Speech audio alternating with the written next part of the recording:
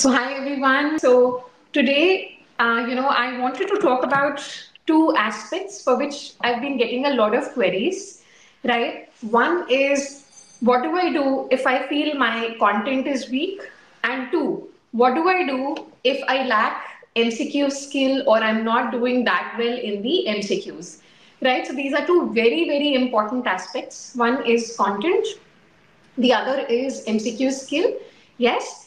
And third is revision. But revision, I think we talked about yesterday, and DVT is the key for concise, crisp, and very, very high yielding revision. So today I'm going to stick to the two other important aspects, that is content and MCQ skill, right? So first, how do I identify that I am lacking in content, right?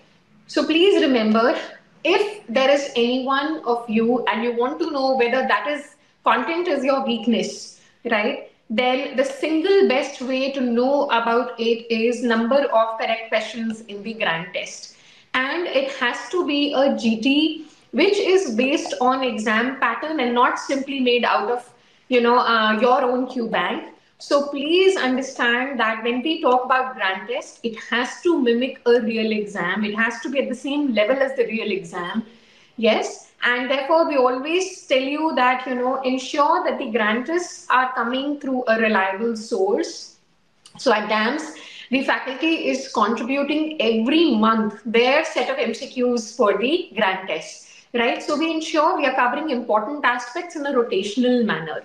Now, once we are seeing the grand test score, what do I want you to know? So anyone who has number of correct questions which is less than 120, okay? If your number of correct questions is less than 120 in the grand test, yes, you definitely need to work a little more on your content. And the lower the score goes, the more weak your content is, right? Maybe because A, you have tendencies. Maybe because of B, you don't remember so many things because of lack of revision, right? Or three, maybe you're trying to do it very, very superficial. These could be the reasons why your content is weak. Okay, I repeat. Number one, either you have tendencies, you haven't covered these subjects so far. Two, you haven't revised some of these subjects. And three, you have done these subjects very superficially. So what will happen is, if it is weak or if you've done it superficially, you will be able to rule out two options, but you'll be stuck always or majorly stuck in two options in most of the MCQs, right? So please remember, if your GT score is less than 120 correct, then yes, you need to work more on the content. Now, what do I mean more? Then I would suggest you need to keep a ratio of 60% and 40%, which means whatever total time you are spending in a day, 60% of it has to be spent on building up your content. The remaining 40% of time has to be spent on practicing MCQs, right? So this is for people whose score is less than 120. Okay, if it is even lower, like 110 or lower than 100, then probably the ratio should be 70-30. 70% of time should be built on working on the content and 30% of time on practicing MCQs, right? Now, if you have realized that content is your problem, okay, how to go about it?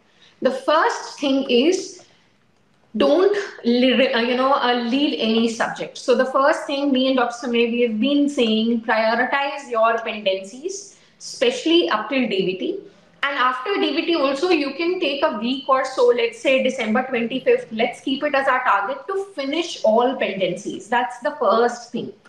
Second, if your pendencies include big subjects, right, and you feel, how to cover them up, you feel very overwhelmed, then you have with you the crash course videos. You can definitely use those to accelerate the process. You can even use your back to basic videos to accelerate the process, right? So both are very good resources. Back to basics should be used for your first reading. Crash course can be used for your first revision, right? So both these videos will ensure that you are not missing on key things, right? So please use either the back to basic videos or the crash course videos to cover up your pendencies. As I said, for first revision itself, again, you can use the crash course videos. Is that clear to everyone? Right? The second thing, as I said, sometimes the reason for low score is you have tendencies. The second reason I said was maybe you haven't revised subjects and therefore you have a lot of recall problem, right?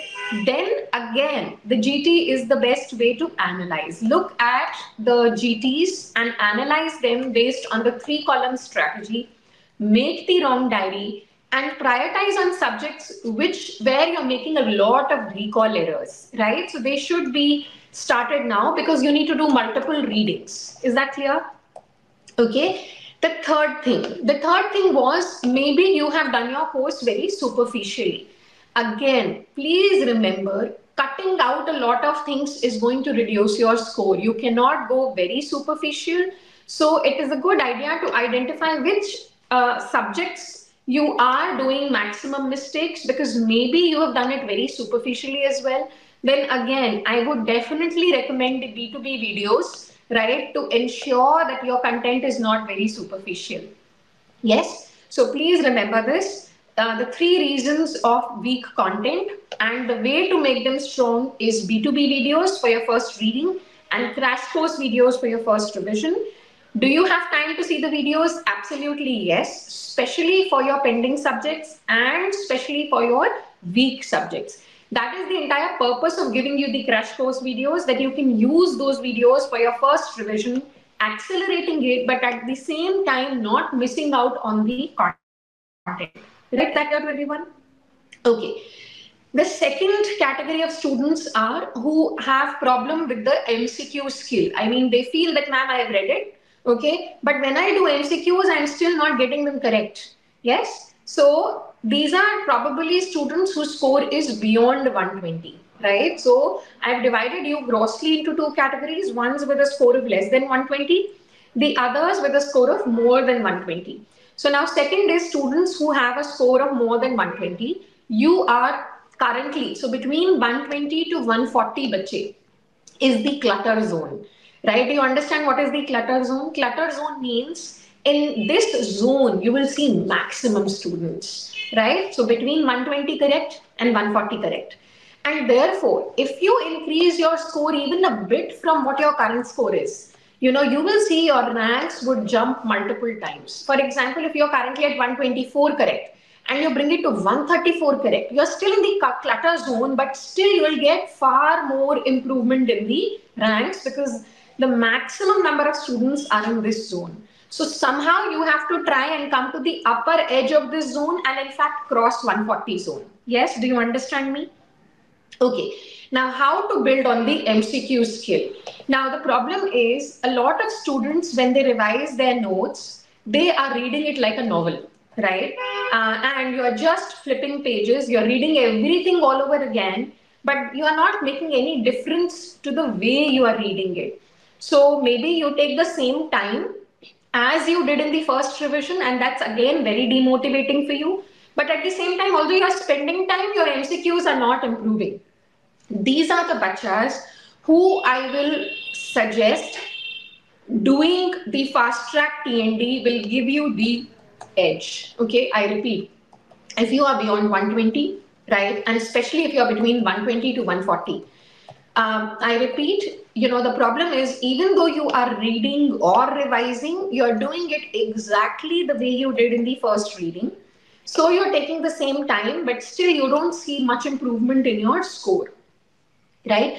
Which means you need to learn the MCQ skill, which means how to approach an MCQ, how to rule out options, how to find out keywords, right? How to, decide what is the better option out of the two, which means you need a little more depth in certain topics, and to be able to revise one subject in a much smaller span of time. That's what you have to learn now, because that is what is going to help you in January and February. Yes. So, for all students beyond 120 and especially between 120 to 140, the fast track TND will give you the edge that you need. It gives you the must know topics. It gives you questions on topics which, as I said, are must knows, but also at the same time give you the must know depth in that topic. right? You can't be very superficial, as I said. Third, it will teach you the teacher's approach to rule out options and how to see what they are trying to ask in the MCQ, and then do a retrograde revision. Do you understand this? Right? So the fast track TND will give you a target so that you do your reading once, then you sit with the teacher and do the discussion, so you learn the approach, and then you go back through the fast track TND, do a retrograde quick another revision of your notes, right? So that gives you a track to follow. So these are two things I truly feel that you need, and depending on where you are, take December entire month and work on these two aspects, right? So December month we are dedicating to building content and building MCQ skill. Because from January, me and Dr. Sumer are going to continuously push you for revisions through your DVT booklet. Yes, and that is why we are insisting, take December, build your content, identify where you are, lacking. Is it content? Is it MCQ skill? And take a decision now because you still have time, right? So if you feel the content is weak, go through the B2B videos. If you feel, or the crash course videos, if you feel the MCQ skill is lacking, please think of fast track TND. It will surely help, right? So this is what I wanted to tell you. Okay, so I hope you will be able to figure out at least which zone you lie, and if you have more queries, you can ask me. Okay. Uh, Okay, talking about the GOAT edition of DQB, can you use it for a retrograde revision of your subject? Absolutely yes, because it is again teaching you the must or the most important topics. It also covers PYQs and it gives you the teacher's aspect. We are in the process of doing all these subjects. A lot of them are done, some are in the process, but please understand, we could have released this feature for the new batch. We released it specially for all our current subscribers without any additional cost so that you benefit, right? So we are in the process, bache. All subjects will keep coming. Then the next important thing that I want to highlight is, please, please, please give the CBTs that are coming. It will give you the real picture, the real insight that you need, and we will be able to guide you better through the CBT as well. You will be able to judge yourself better through CBT as well, right? So CBTs are going to start. You have to give them, each one of you, irrespective of what your preparation level is. And as I said, don't feel scared of tests. I told you to be grateful so that you get to know what your mistakes are and you're able to work on your mistakes, right? Yes, CBT can be done from home also. It's called as IBT. So you can do that, but I would still recommend that, unless there is a pressing reason, please go to a center and give it. It is a whole new experience when you give it at the center. Okay? Right. And DVT booklets, I think they would be reaching you anytime soon. You can send a query on the WhatsApp number that we keep sharing. Yes, and you are able to, now you will be able to collect your DVT booklets from your own centers also, right? CBT, no, not on the eMedicos app. CBT has to be done at an exam center. We include a third party who will host it throughout India for us. But yes, there is a link that will be provided for IBT. So that's not on the eMedicos app. It will be on a special link. It will come in your login details itself. And just to remind you, CBT comes with video discussions. DAMS is the only platform which gives you video discussions for every test that we conduct, right? So whether it is SWTs, whether it is grand tests, whether it is your CBTs, they all come with video discussions and they are a must do, okay? Don't worry. See, even if it is your rock bottom, that means the only way that you can go now is a spiral upwards, right? So take it in the positive stride. You have enough time to improve. Use the time to the best of your ability. Absolutely, yes. Short subjects, DBT, it will be a master blaster. In fact, your notes of short subjects are also like that. You don't get anything out of them. Just be thorough. Sarco is something that adds to your score, so don't neglect them. Okay. Yes, Kirtika, absolutely. I'm not saying you finish it by December. I am saying if that is your problem, then start with TNDs or fast track TNDs in December itself, right? So the TND is something that is an ongoing process of revision. You have a target, you read by yourself, you give a test, you come back, you analyze. This has to be we have to keep doing this until exams. Test, revision. Okay? Chalo. Daro ma'am, we are all with you. It's just an exam. Okay? So I think I'm going to stop the session now. And tomorrow and day after, I have a revision class in Chennai. So I'm not going to be there for the transform sessions, but Dr. Sumer is going to be there for you in the transform sessions for tomorrow and day after. Okay. I think rest, if you can send your wrong diaries to me in the Telegram or on Instagram, right? I'll give you an insight on what you need to do. Take care, everyone. Have a great day, and sending you loads of love, good wishes, and hope you make the best out of today. Let's not think about what happened yesterday. Let's not think about what will happen tomorrow. Let's think about, I have today with me. How do I make the most out of it? Right? So just be present in the present and use it to the best. Take care.